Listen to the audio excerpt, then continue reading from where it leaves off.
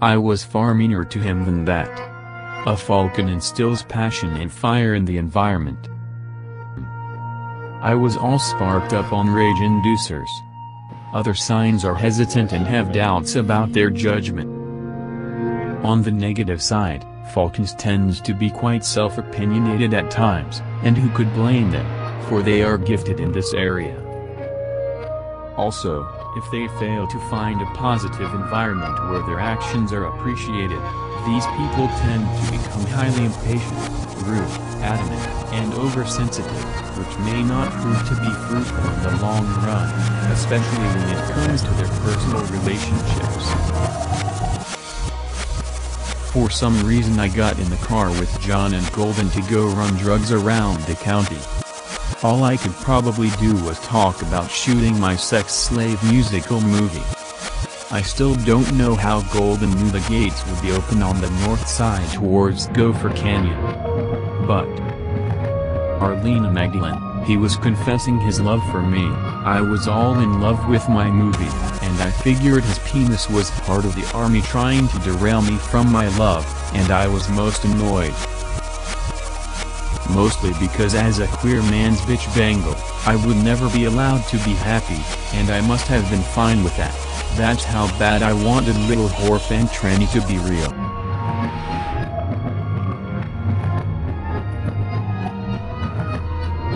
By the time we were done, as a way to kind of surprise me,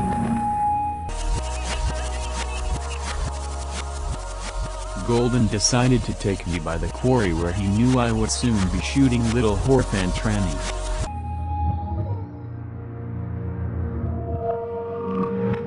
So there we were, but his truck was too big. Or maybe Golden is just too big a pussy.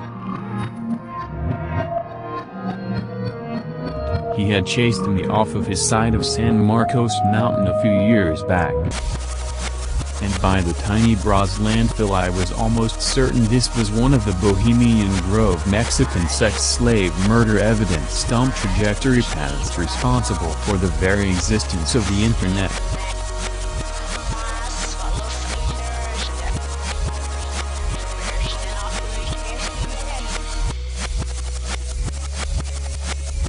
It was about 1 a.m. and we didn't have enough drugs to really just hang out. I cannot recall. But I decided to take my friends up to Clubhouse anyway.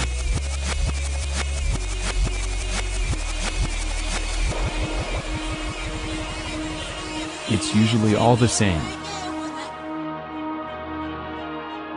Serial killer living in a neighboring plot of land. With dead people.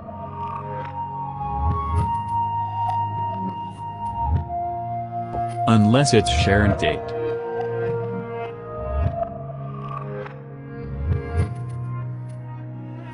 Usually they don't mind that they are with infinity. We didn't go up to the quarry, but I knew they never had been to the West Groves. So instead I was going to take them on a part of the trail they had never been to. I had forbade it. There was no doubt a government serial killer living in a neighboring plot of land. I was singing like an Irish git to scare away the rattlesnakes. For they are in fact nocturnal. And approaching the clubhouse I was gobsmacked. This place I go to every day was so much different at night. I never see a soul here. And yet there was a campfire at the clubhouse. Serial killer living in a neighboring plot of land. He was like a fly caught in the tractor beam being drawn in. To my dismay, John was encroaching the party. I squealed like a fairy in as innocent a noise I could make.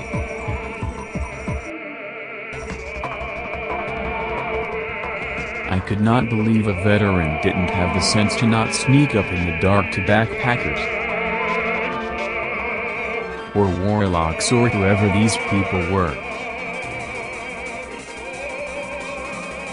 I had noticed the fire doing weird things.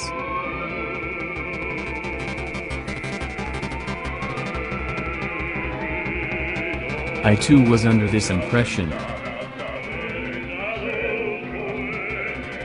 2 murder confessions in one evening, I thought. Wowie! Exclamation mark. I told John, let's go to this other place. It's the Cowboy Lounge. I can't believe someone is here. What a lovely night we're down. I was certain it was now. We were probably only there for 10 or 20 minutes. Who knows? At the Cowboy Lounge each minute was going by like an eternity. On the way up, John got drawn in by the tractor beam again. This time I went with him. I was calling out hello. What are you folks doing here? Absolutely no response. Looking up at this fire, it was dancing around itself, like a pinwheel, like a helix, double torus, somersault on itself. As I spoke, the embers broke up in direct reaction to my words, as if my talking were affecting its flaming existence. I could see no one standing under the tree. John was next to me. We were probably hugging each other in terror, looking up at this blackness crusted with jeweled flame. I pushed him to start running. I couldn't trust him to know what was going on. We ran down the hill, making as much noise to battle off hitting Paleolithic Saturnian beasts ghosting through the underbrush made our echolocators sense some huge presence roving with us in hordes. John, with the flashlight behind me, sent up my shadow in the periphery of my right eye. I could have sworn it was a person. I told John to tell me what he saw, word for word. I was hoping you could tell me. I stammered to Golden to muster with his words what he saw. Golden said he thought we were both mentalists. He couldn't see anything. No fire. Nothing. To my puzzled face he added, sometimes the spirits only reveal themselves to a certain few. Still, how did he know that Northside Gate was open? It was a Tuesday night. Wednesday morning. I've always had to drive around that thing. The next day I told Dad about the fire helix.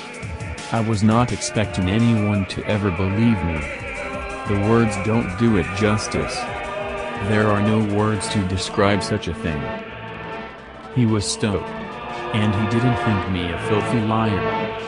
The way I was used to men treating me. And my word. The Inuit Indians had an air spirit among the ranks of their Sila, a term that means wisdom in weather. Their air spirit controls the seas, skies and wind. Although considered a kind and beneficial spirit, it strikes wrath against liars, beggars and thieves in the form of illnesses. It is also blamed for bad weather and poor hunting. Among the Micmac, a tribe belonging to the Wabanaki Confederacy native to New Brunswick and Nova Scotia. They also migrated to Maine, U.S. There is a story of a hero named, in English, Strong Wind, who turned evil people, specifically the nefarious sisters of his beloved, into aspen trees, and to this day he makes them tremble in fear when he comes near the aspen forest. Outside of the U.S., the Aztec wind god, Ixicatl, a facet of Quetzalcoatl, was believed to blow the moon and sun into orbit. From a native perspective, the wind seems to be personified as divine messenger, able to manipulate unseen energy. What an amazing experience to open the ears and have the voice of God emptied into it. Or, to view the path of the winds and know it is the soul of a divine being that is sweeping through the land.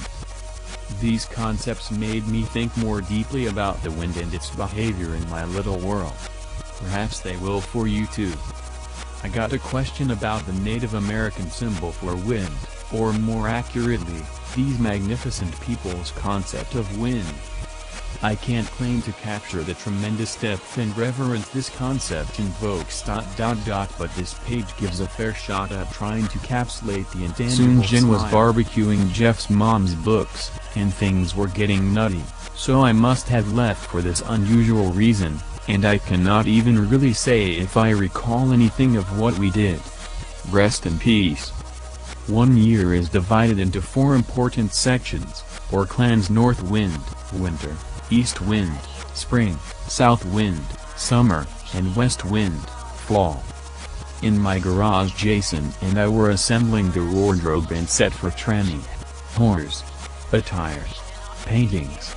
For the set. Illicit laboratory. Looking. Recyclables. It was then that I noticed a message from my little surprise. There is much to be desired from the living, before some of the more scandalous dead. Sure, and on the other hand, nothing has been fixed since her. My studies and observations indicate the first peoples of North America considered the wind to be a living force in and of itself. The wind is a god, a power that is capable of communicating a larger-than-life language to those who would hear it. Those who were certifiably authorized to interpret these cosmic messages were shamans, medicine men, and the wise and spiritual leaders among tribes. A common Native American Indian symbol for wind is. It's a common motif among many North American tribes including Apache, Navajo, and Hopi. It's considered a protective emblem and invokes the power of the 4 winds. Interestingly, this is also a symbol of life, and interpreted this way the sides symbolize.